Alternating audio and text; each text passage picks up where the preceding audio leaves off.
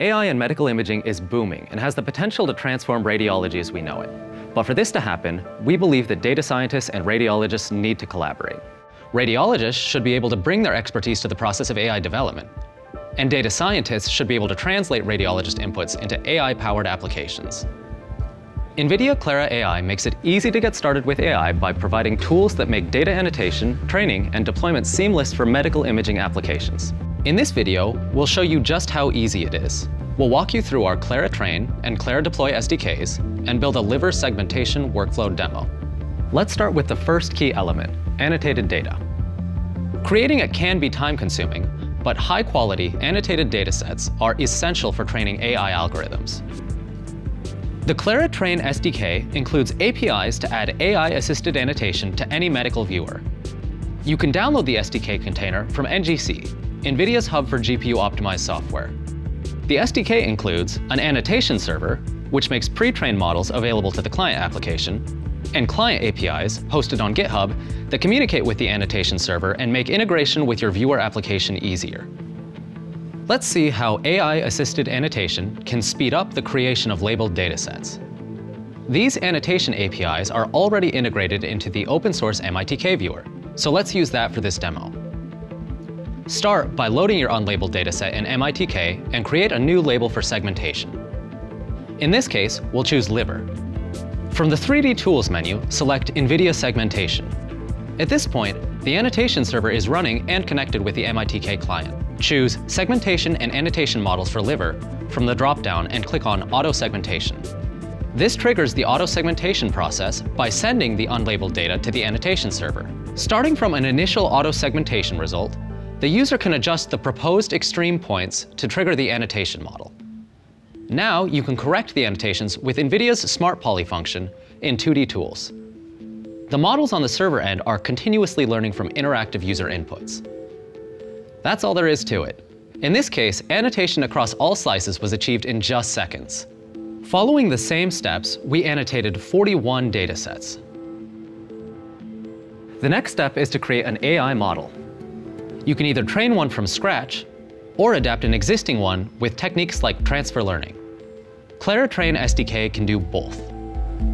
The SDK includes 24 pre-trained AI models and a Python-based library with APIs that make it simple to adapt and train models to new datasets. We'll use the toolkit to apply transfer learning from a pre-trained model with our newly annotated dataset. Start by pulling the Clara Train Docker from NGC. Configure a dataset.json file with the annotated data to be used for model training and validation. Next, we will run the Docker with the data workspace mounted in Docker.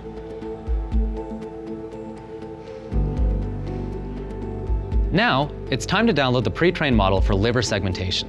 Along with the model download, you also get a framework to configure and enable your model training environment. We call this MMAR, or the Medical Model Archive. Configure the environment.json file in MMAR with the training dataset.